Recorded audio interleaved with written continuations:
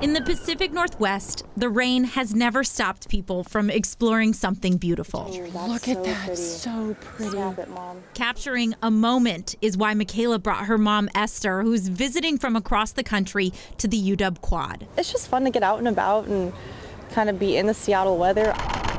For the next couple weeks, thousands will visit campus. Look at me, Dio. The cherry blossoms are set to hit their peak near March 25th. And for the first time in 2 years, the school is welcoming what's always been a large crowd. We've been dying to come out into the open for some good vibes, and this is can't ask for better. Avi Talanki hadn't seen the blossoms since before the pandemic, nor had he seen his parents who traveled from India to spend time with their now 3-year-old grandson. He was just born at that time. Most of the 29 trees date back to the 1930s.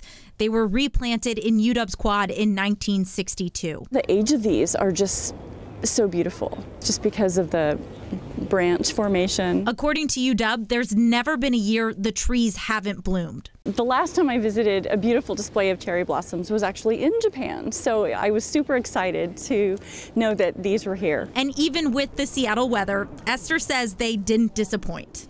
No disrespect to Japan, but these are amazing. The cooler temperatures may keep the flowers around a little longer. A chance to make up for lost time. And what a welcome. Exploring something beautiful. It's been so great to see things slowly opening up again and life's slowly getting back to normal.